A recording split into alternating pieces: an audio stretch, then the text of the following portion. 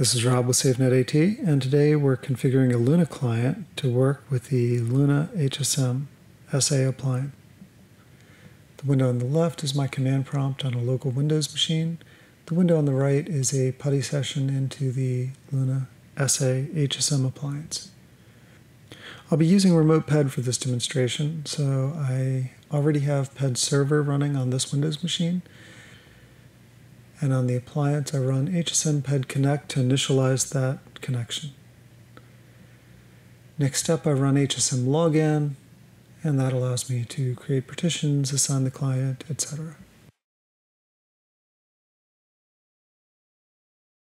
So the first thing I want to do on the appliance is actually create the partition using the partition create command.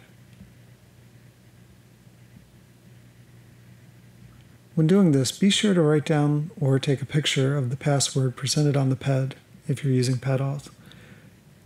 Our first step will be to change that password to something we can remember.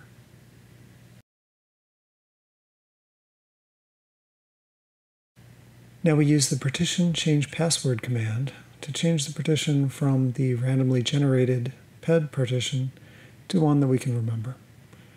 This is option 3, specify a new password for the partition owner. Here's where we enter that password that was generated on the PED, and then we give it a new password.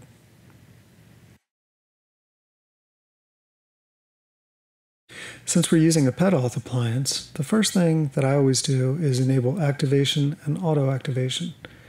This means that once we use the PED connection once to activate the partition, it'll maintain that activated state, including short power outages.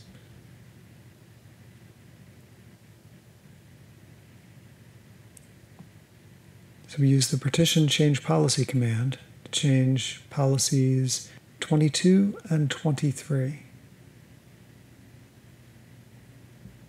setting them to a value of 1 enables activation and auto activation.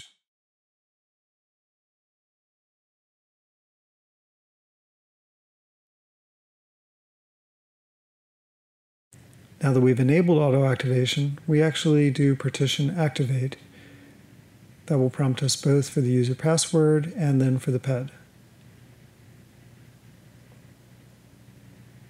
From this point on, as long as we know the password, we can use this partition without having to present the PED key. Now on the client, we need to create a certificate. Since we're using static IP addressing in this demo, I use the IP address for the name.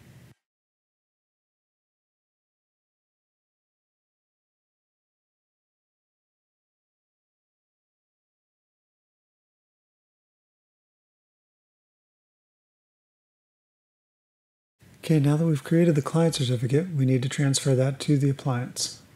For this, we'll be using PSCP. If we were using Linux, we'd use the SCP command.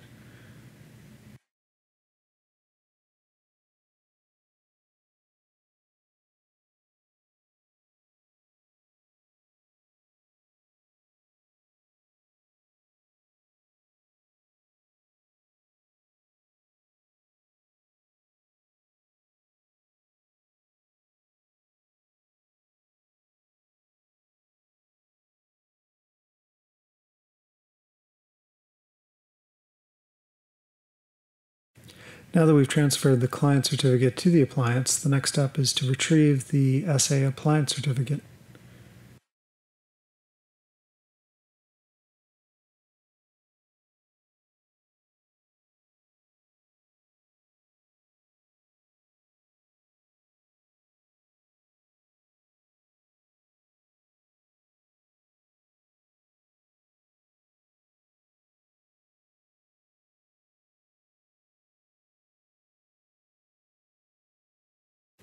If you ever forget the context of available commands for VTL, just type VTL and hit enter. You'll see a list of all the options. We want to register the SA now, so we use the add server command.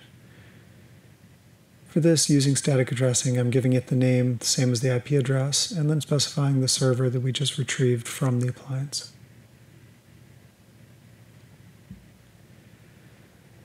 Now back on the appliance, we want to actually register that client, so we use the client register command. We can give it any name we like here and specify the IP address. The SA will look through the certificates that have been copied to it for one that matches that IP address and will register it. Then we assign a partition to that client so that the client has a virtual HSM to use. That's using the client assign partition.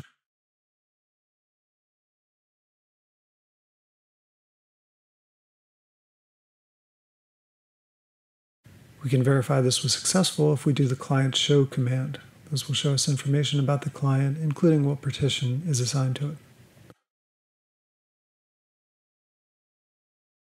It's also a good idea to do a double check with the Partition Show command and verify that the partition is activated. Now that that's all configured, it should work. So let's come back to the client and do VTL verify. And that does show our partition that's assigned. Another great way to check that everything's working is to use the MultiToken tool. This is multitoken2.exe. Mode will be RSA assign verify, key size 1024, and we use that single slot but run multiple threads against it.